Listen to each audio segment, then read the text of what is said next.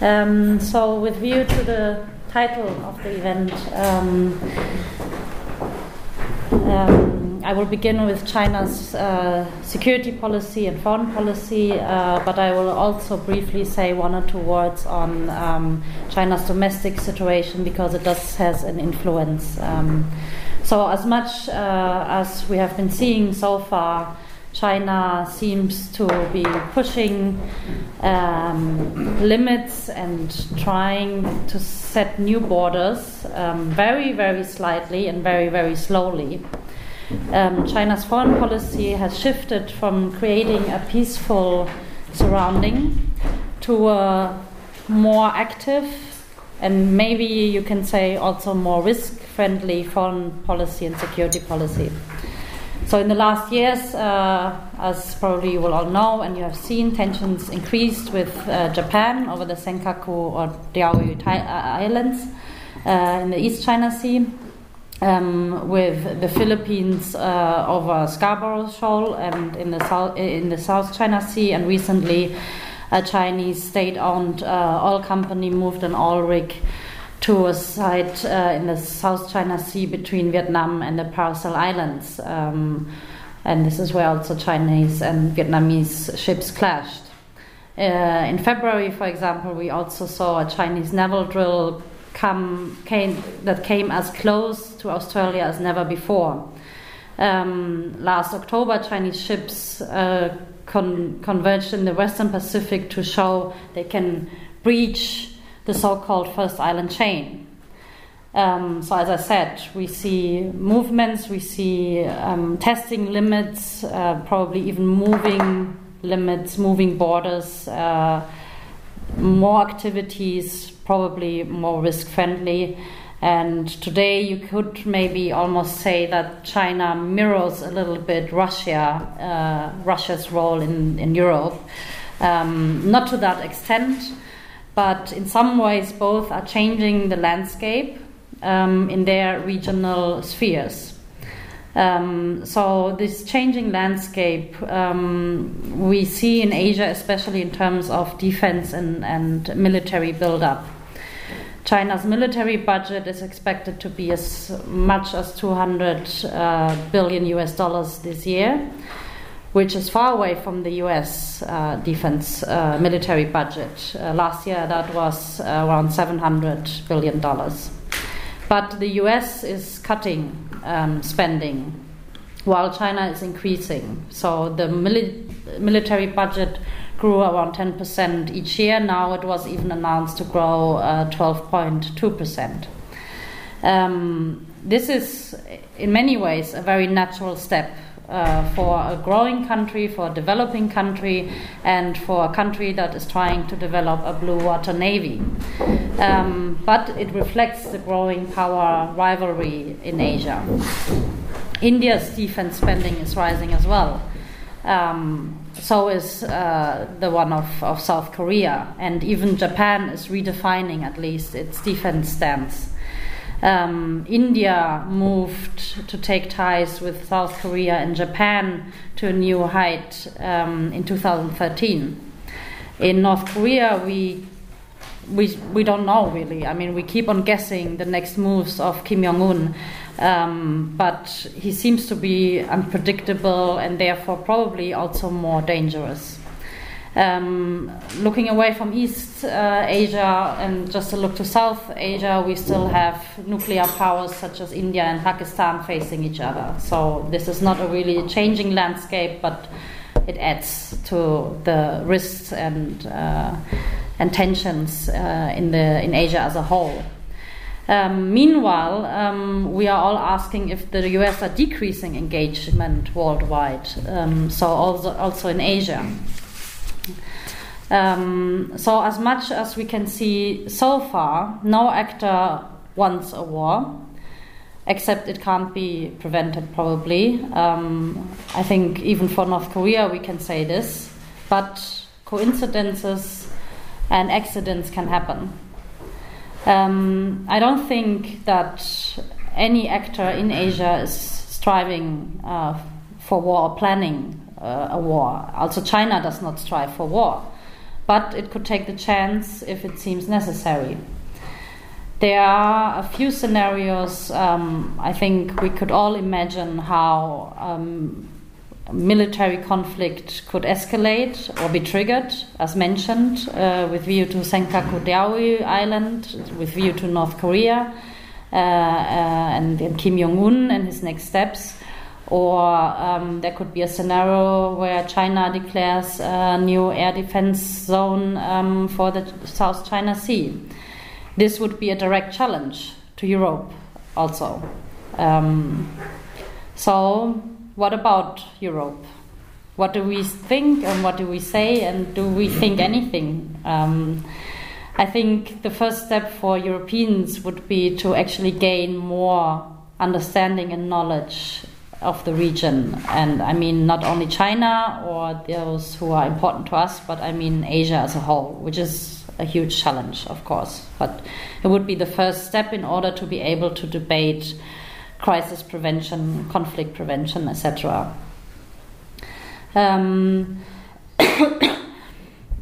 Yes, we should ask ourselves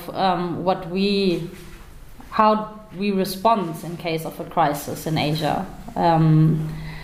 I think from a crisis in Asia, Europe would suffer, especially, of course, our trade and economy. And even if Europe can rely on the US and as a security guarantor, it still might not prevent conflicts. So we should deal with this. So a crisis in Asia or in East Asia doesn't seem to be China's dream either. Not yet, at least. China's dream is economic stability. Stability for the country, prosperity, etc. And then it's, to quote Xi, regaining China's status in the world. And that also sounds better than it might be. And probably it just sounds good to the Chinese nationals. So from that we can see that domestic interests are very strong, and actually they are probably the strongest in all of this, and stronger than foreign policy or security policy.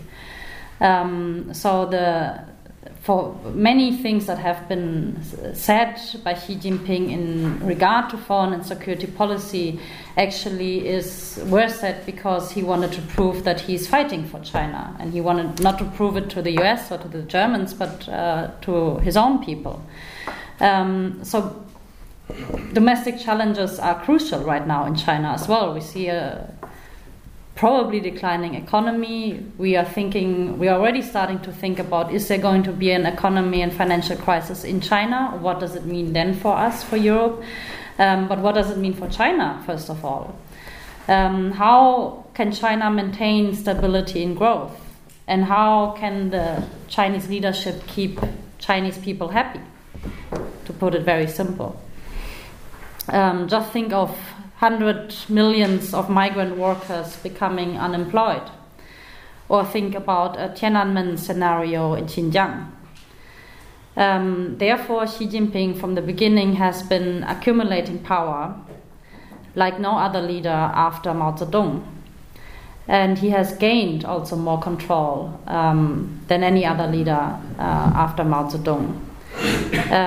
So Beijing sees the need to strengthen the party's position domestically, but I think you can say the more unstable the domestic situation appears, the more Beijing will try to show strength to the outside, strengthen nationalism, for example,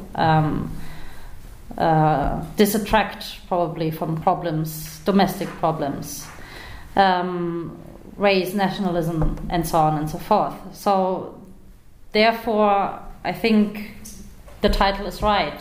Somehow China's dream could be then Asia's nightmare, because the more he sees the need to domestically strengthen the country, the more he might provoke or be active on the outside. So actually this is also something that relies to us gaining knowledge and understanding, which is to monitor China and also to talk to China about domestic challenges. I mean, there are things that, we experienced before and we have survived, and maybe a small financial economic crisis in China might not be as bad actually as we think. So this is something I think we could or we should also discuss with China itself and our Chinese counterparts. So the final thoughts on Europe in Asia. We must talk to China. We must talk to China's neighbors, especially the ones that are closest to us, which are the democracies. So India and Japan, for example. We have frameworks and we have instruments. We have soft instruments. We have corporations. We have to talk always to the US, of course, but we also should separately talk about this without the US. And there have been suggestions which I also encourage about a European-Asia partnership, for example. I mean, we should think more beyond, out of the box.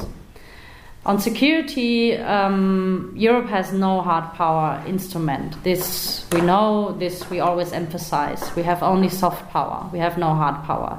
But we play a role, and this role we should also consider, which is our own arms sale. I'm a German, I know how much arms we sell, and I don't like it. So also this is something we should rethink and reframe maybe. So all in all, actually, what the conclusion is that Europe needs a new framework in Asia, a true Asia policy, a true Asia strategy. Surely Europe makes efforts to pursue a joint policy in Asia, but these efforts mainly concern the major trading partners in Asia, China, and to a lesser degree, traditional partners such as Japan or the ASEAN countries.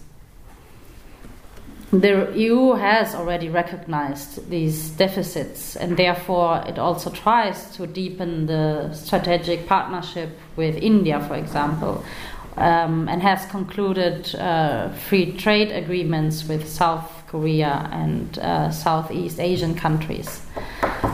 And also the EU is right now in the process of negotiating an FTA with Japan, even. At the same time, there are bilateral ties between European countries and Asian countries, which often compete with EU efforts, especially in the case of member states that have traditional strong ties to various partners in Asia. Again, I talk as a German, I know. At the same time, considering all these volatile problems that I've mentioned before and we find in the region, I think no one would disagree that a more coherent strategy or more coherent European strategy in Asia would be an advantage for Europe. So thank you. That's it.